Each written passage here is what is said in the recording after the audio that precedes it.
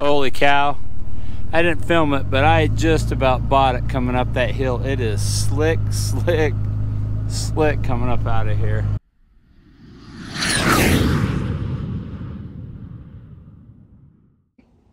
Hey guys, welcome to a Happy New Year and a Merry Christmas. I haven't posted for a couple weeks, but we are starting to go again. I want to tell everybody out there, thank you so much for supporting me. This year is going to be absolutely amazing. Right now, I'm going to show you some of the stuff that we're going to be posting in the next probably 5 or 6 videos. We're going to be doing a Dads vs. Wild challenge. I'm going to be honest with you guys. Those may be the coolest t-shirts you've ever had on your bodies. Yeah, they are. Marcus? With mine now. We're going to be working on a 59 Apache truck. That's going to be a cool project because that's going to be going to Fab Rats. But we've got a lot of projects coming up. I'm going to show you a little bit, a sneak peek of what's going to happen in 2024. And stay tuned, you guys. We'd love the support. Like and subscribe. And thank you so much for supporting us in 2023. And we look forward to a fun new year. We are on a mission to pick up the car today.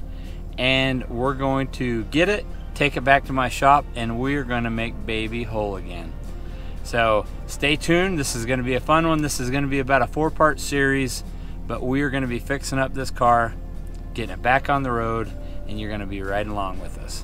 Need the snow, so can't complain too much. Just got to get this car loaded up and out of this spot down here. You'll see. This is going to be my biggest problem right here. This is a very steep hill coming up out of here, so hopefully we can make it out with the car on. Oh yeah, it's slippery. Oh crap, it's definitely slippery. Here she is, folks. I want to introduce you to my baby. We're going to do some awesome stuff to this car. First things first, we're going to load it on this trailer. By myself with that winch. Should be fun.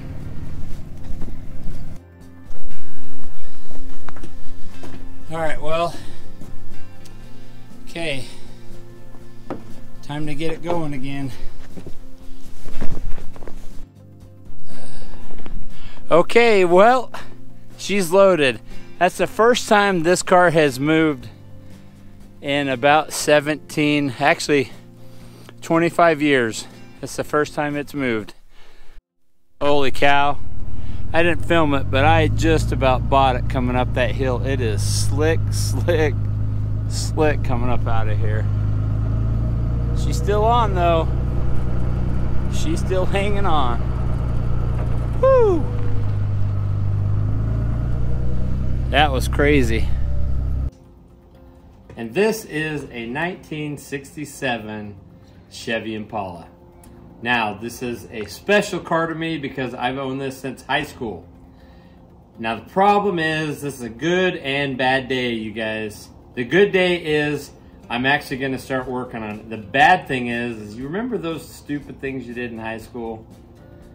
This car reminds me of things like that. So when I graduated, I had another car that I needed parts for. Well, this was a 4-door. So every 4-door that you guys know of, they're parts cars, right? Well, the show Supernatural came out. This became one of the most popular cars in the hot rod industry for a certain type of people. The guys that were chasing ghosts. Ghost. I'm going back to the car now. Because I had another car that needed a window channel. In my infinite wisdom as a 19-year-old kid, I decided to cut this. Come in here. I decided to cut this all the way out. Not just the window channel, I cut all of this out. Now, which leads me back to today. So before I can put this car back together, I've got to fix this. If there's anybody watching this that could give me some advice, I'd love to take it. But the idea is I'm gonna take this off, peel this back, and basically rebuild it one piece at a time. This is 3 different layers. The reason this is so difficult, you can't just patch a panel, is because here's one piece, there's an inner piece right here, and then you've got the dash piece. There's 3 separate pieces, 3 layers, and then they all end up being at the pillar. So let's take a look around here. Luckily, on my Montana trip, and I'll show you guys that right now. That was a 4-door hardtop, but it was pretty bad when I got it. Look at all these cars. This is like pure heaven. Flip you around here. I was able to find a donor car. It was, just so you know that you're worried that I cut this off of another car. The car was demolished. Somebody cut the whole rear out. It was done. So I cleaned up the rest of the way. So I bought this whole panel and another car from the salvage yard. So I've got to take this apart, take that apart, and I'm gonna be making this and that into one car. So come walk around this car. Now, a lot of you guys out there are saying, is this even worth saving? Yeah, it is. Because for me, it's personal. I screwed up a really cool car, and this car, no joke, right now, with this fixed and the front end on, is probably worth 20 grand. I kid you not. Go look at the prices on these 4-door 67 Impala hardtops. It's crazy. So come around here, Pays, let me show you. And a working door. The best part about this car is it is so rust-free that you would not believe. You see this right here? This looks rusty. This is 100% surface rust. It doesn't have any rust on this. It's got a little tiny bit in the back window channel. But as far as the inside, rust-free. This is the way it sat since I was 19 years old. So to give you a little bit more look here, I'm gonna have to take, I'm probably gonna end up cutting these off at the bottom and just replacing this whole piece with this over here. It's probably gonna be easier just to replace the whole piece, but yeah, just take a look at it on the inside.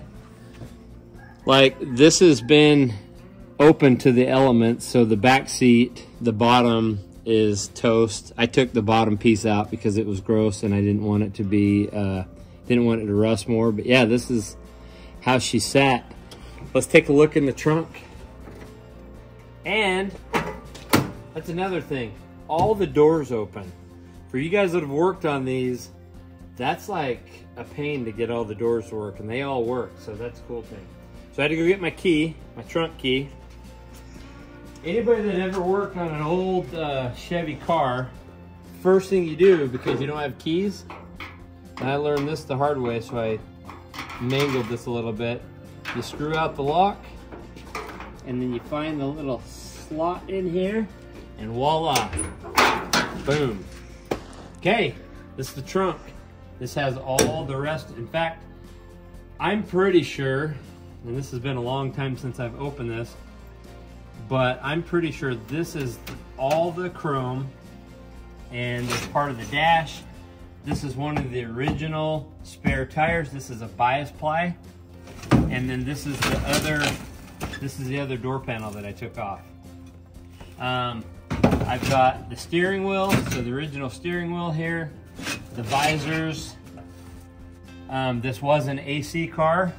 It's gonna be an AC car, but I'm gonna do it a little bit different, but come check this out, guys. This is like, hasn't been touched. So here's the heater controls. It even has all 4 hubcaps. Check this out. I've got all the hubcaps. You can't see them, but I'll dig those out. Here's the eyebrow pieces. Here's the rear tail section. I have both of those. They're in there. Anyway, so for you guys out there that are wondering why I would be working on this car, I've got all the pieces to put this bad boy back together. In fact, I remember buying these these eyebrow pieces here. These are some good used. This car is going to be a driver. This car isn't going to be a show car. This car is going to go to shows, but it's going to be a driver. Here's these hubcaps. These are the original hubcaps from this car. So yeah, this car at one time when I was 19 was probably one of the most pristine four doors. And check out this paint. This paint is the original paint color. So pretty. I don't know if I'm gonna go back to this or go black like everybody that's doing supernatural cars are gonna do. But what it is gonna have is a 5.3 LS with a 460LE, 4L60E transmission. And that's probably the most important because I wanna drive this, I wanna enjoy this, and in the wintertime, I want this to start every time.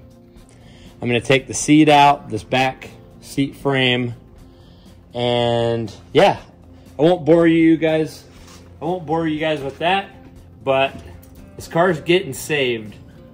And like I said, this is redemption. So we're gonna call this the Supernatural Redemption car. And it's probably gonna be a 5-part series, but comment below if you guys are interested in seeing this thing get back on the road and let me know. But I'm gonna clean this thing out. This is gonna be the first episode, and that's it.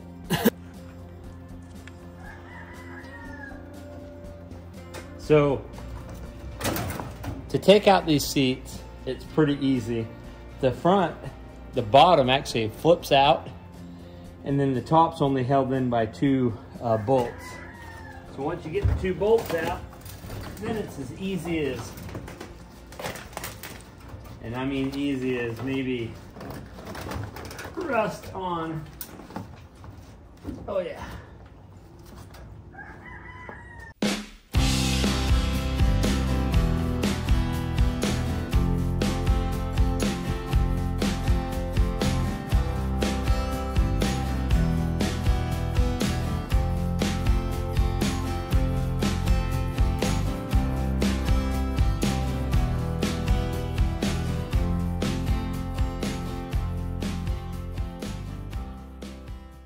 The back, got all 4 bolts out of the front, so I can take the seat out now.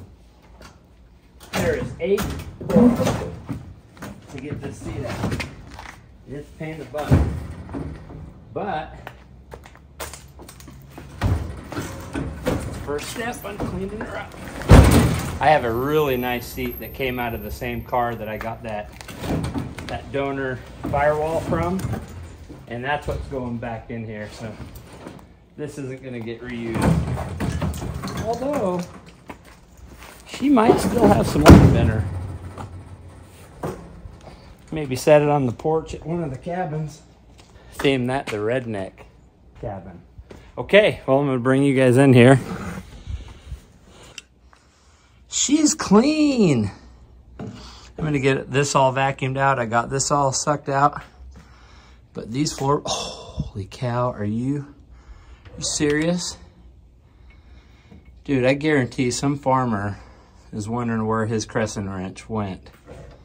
That's good steel. Oh yeah. What a find. Little WD-40. Probably not. That's never gonna come out, but I'm gonna try. It's got some red on it. So yeah, that was somebody's sprinkler changing crescent wrench. Anyway, yeah. Clean all this out and I'll be ready to start taking the dash apart. I don't know if you're like me or not, but when you're cleaning out an old car, is it like a treasure hunt to you? Because look at this. Yeah, that is a original gas tank cap that was under the seat. This thing is like a quarter pound. It is really good metal. That is a cool find right there. And then the front is better than the back. So the front is absolutely perfect. No rust. It all kind of went down to the back, and then, yeah, it's amazing. I failed to mention as well, so I found these tires and wheels. They were on a Camaro. Some dude was selling them. And yeah, dude, if you know, you know. Those are Supernatural wheels. So those are chrome. They're rusted. They will clean up. I'm gonna show you the before and after on these, but yeah, I've got Supernatural wheels. The tires are pretty junk. They're pretty dry rotted, but yeah, the wheels are correct. And way cheaper than buying them online.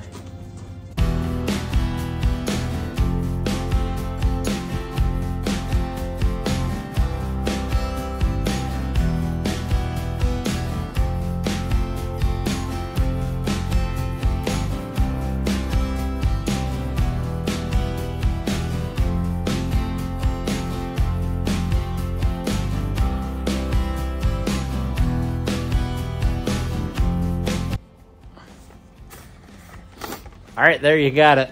So this car has had more love in the last day than it's had in 42 years. So I'm pretty sure, I want to check the license plate, but this is the original license plate. Okay, this car has not been on the road since 9 of 1989. Yep, 9 of 89. Okay. That is when I was 10 years old, the last time this car has not been on the road for 35 years. Inside is clean. So it is all clean. Like I said, check out those rust. That is, I mean, there's a couple pinholes that I could see. This one was the worst, but look at the front. There is no rust. And then these right here, I think these will pour 15 out. I can convert these, scrape that off, and I think there's enough metal to really just fix these. So, I mean, wow.